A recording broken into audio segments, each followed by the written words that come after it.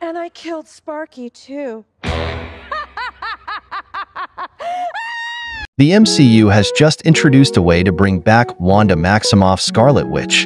As seen in the first trailer for Agatha All Along, the titular witch played by Catherine Hahn will finally be breaking free from the spell Wanda placed on her at the end of 2021's WandaVision. Wait.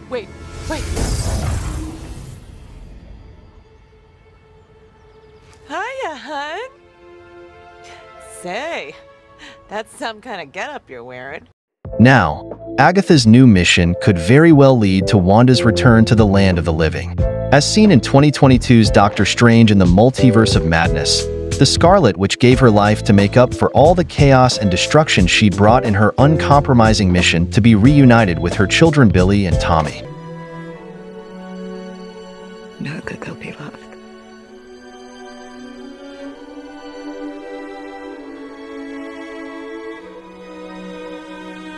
Now, it seems as though Wanda's death created the means for Agatha to break free from her spellbound prison in Agatha All Along, where she'd been made to believe she was simply a nosy neighbor living in Westview.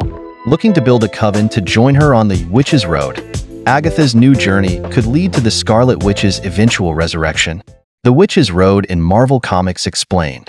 In the new trailer for Agatha All Along, the main character, Agatha, is seen trying to get other witches to join her on something called the Witch's Road. This path is described as very dangerous by another character, Lilia Calderu, who calls it a death wish. Agatha wants to go on this road to try to get back the power that Wanda took from her. The Witch's Road has an interesting backstory in the Marvel Comics. It first appeared in the 2016 Scarlet Witch comic series. In the story, Wanda and the spirit of a dead witch named Agatha travel on the Witch's Road to find the cause of a new magical sickness. This road is a special place just for sorcerers and magic users, and it's filled with dangerous magical creatures. It's a perfect setting for the new show about Agatha and her group of witches in the Marvel Cinematic Universe. How Marvel can use the Witch's Road to bring back Scarlet Witch. Marvel Studios' plot summary for Agatha All Along gives us a good look at the Witch's Road in the MCU. In Agatha All Along, the infamous Agatha Harkness finds herself down and out of power after a suspicious goth teen helps break her free from a distorted spell. Her interest is piqued when he begs her to take him on the legendary Witch's Road, a magical gauntlet of trials that, if survived, rewards a witch with what they're missing. Together, Agatha and this mysterious teen pull together a desperate coven and set off down the road. It's clear that Agatha wants to go on the Witch's Road to get her power back, but the big question is, who is this goth teenager played by Joe Locke?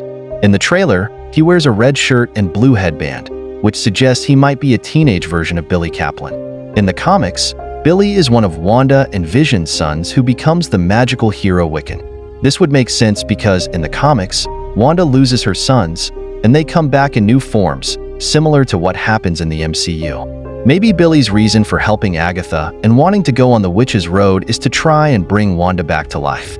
This idea fits with the comics, where Agatha returns to life through the Witch's Road. In the show, it might be Wanda who has died, and Billy is trying to bring her back using this magical path. How the Witch's Road can further explain chaos magic in the MCU. The Witch's Road is a cool way to learn more about chaos magic in the MCU. Chaos magic is a special kind of magic that Wanda, also known as the Scarlet Witch, can use.